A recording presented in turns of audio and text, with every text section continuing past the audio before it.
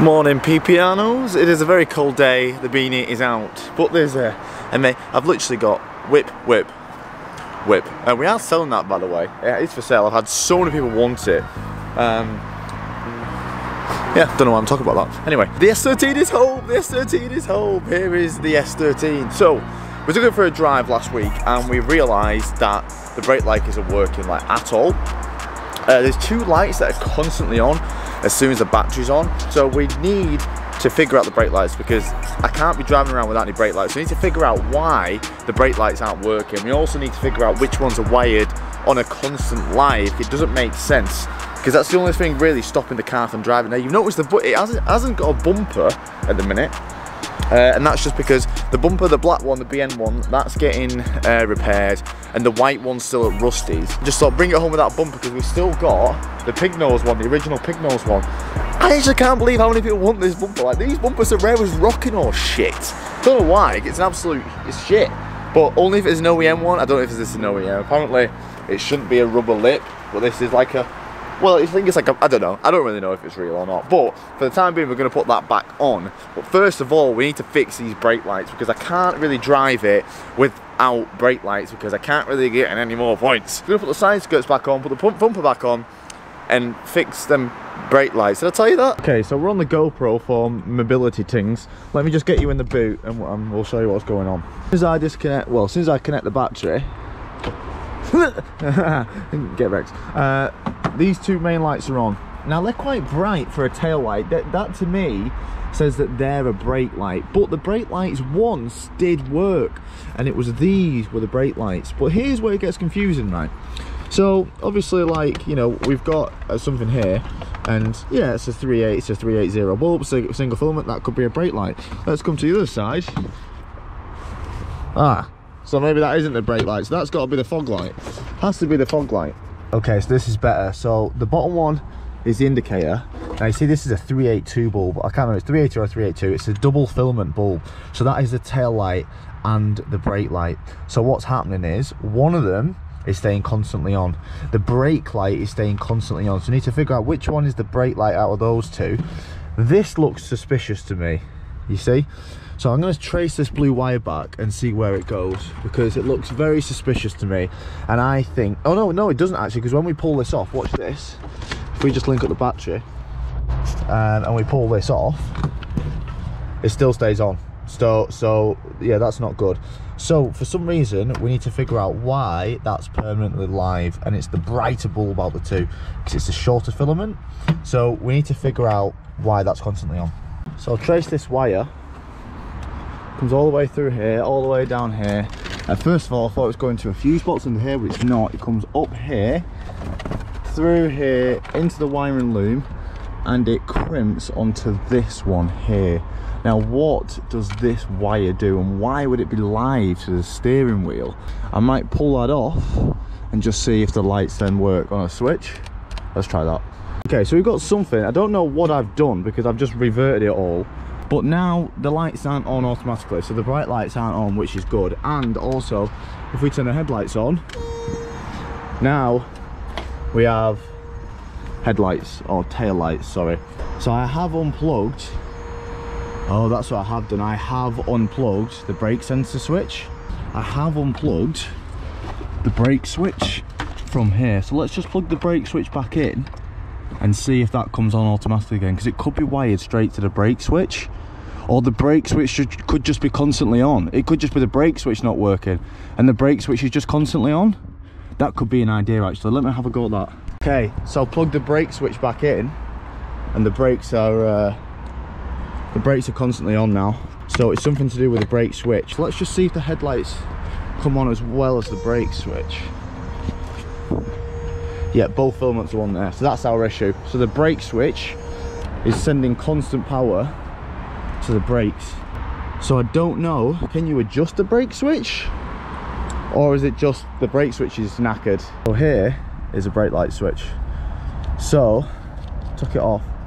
This obviously sends power to electrics at the back. Now, don't know if this is faulty or mine just maybe needs adjusting. So I've pulled it out. I'm going to plug the connector in, and if it's just basically have a play with it. If it's staying on when I've got it in my hand, and if I'm pressing it on and off and it's staying on, then it's probably just a faulty switch in general. But let's see if we can fix it. So let's plop it in. Oh no, so the switch is working. So that when I push it in, it goes off. And when I push my hand out, it comes on again. So the switch is working, so we just need to figure out how to make it work. So let me get my head around this. When the switch is in, the brake lights are off, and when the switch is off, the brake lights are on. So let me just get my head around that, because we're pushing the pedal down and not onto it. Okay, I'll try and explain this as best as I can. See that thread here? The brake switch threads through it. And if you look at the pedal behind, there's a hole. Now you would think that should be flat, so basically when you're off the brake, it presses against that switch, and when you press the brake, it comes off that switch and the brake lights come on. But there's a hole. See where my finger is here? There's a hole, so there's nothing there that is stopping that brake switch from touching, because the brake switch actually just sits through that hole like that. So I don't know what's supposed to be there, but something should be there for it to make it work. So I'm going to see if I can just fab something about that. Maybe a bolt that's like just the right size, just to knock in there so it stays in there, and then that'll work. Okay, so I have fixed it. So if we press the brake, okay, so brake off, brake on, brake off, brake on, brake off, brake on, brake off, brake on, brake off. Okay, so what I've done is, you might not be able to see, but I'll show you outside the car now what I have done. I've just put a bolt through. I need to tighten the brake switch down, so I've just put a bolt through. So you can see there the black bolt. So all I've done, so I put one of these bolts through the hole and nut on the other side, and then where there was a hole where it was pushing around the thing, now this just presses against the switch. So we're all working, it's all good. What I need to do is just tighten that bolt on that brake pedal switch, just so it's nice and tight, and then we can start fitting the bumper and stuff. But now, happy our lights work. Right, so we banged the pig nose bumper back on. Cable ties are your friend. So I was going to put the side skirts back on, but with this front bumper and without our big bumper on the back, which is coming, and with these wheels, it just looks even worse. I think it looks just nicer without the side skirts on, to be fair. Battery is all plugged in. I've took a lot of shit out the back of the car, as you can see. I've turned down the coilovers to full soft because they were just so heavy so tight on the back. Still a bit of shit in here, but it's fine. The lights are fixed. I just now need to start putting everything back together from what I've stripped down here, so all the plastics and stuff. So I'm going to get onto that now, and then we're going to take it for a drive, because I need to take the battery out the MX-5, because we've got a lot of potential buyers wanting to come see it, and the battery's flat. So I need to take the battery to the office and give it a charge, because we need to get rid of this MX-5, because we need more money to go into this little girl. But yeah, let's sort all the plastics and shit, put this all back together, and then let's go for a spin to the Green Hat office. Right, it's an absolute mess around here. I need to start tidying up, so I want to go for a drive, get the battery out. And it's so annoying, it's like literally in like the worst position ever. It's so frustrating, even trying to jump this car or anything. Very annoying, but we need to get the battery out because it doesn't start. Second drive in the car. I've actually found a guy in London who's selling a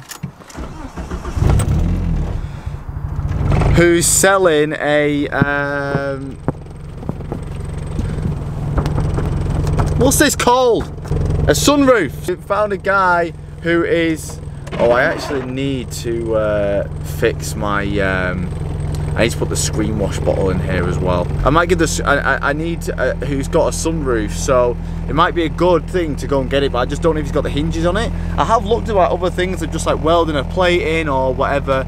I spoke to a couple of fabricators, and not much just popped up. So if anyone's got an idea, or if anyone like works anywhere that they can just weld a bit of metal in here, or even over the top and just rivet in something, you know, just let me know, because I need to not have a piece of fucking wrap on the sunroof. Do you know what I mean? Right, so we're back at mine. We're just going for a little bit of drive. Done about 8 miles. Now we're gonna have to do 992. Great, can't wait. I'm gonna give the car a clean because it looks so sorry for itself and so bad. I mean, I know it looks horrific anyway, but it just looks even worse because it's just so dirty. like especially the bonnet. So I don't think it's doing it any favours, and it's not fair. So I think we're going to give it a quick clean. I think she deserves that. She deserves a quick clean. Here we go. We have my professional tool of a hose pipe.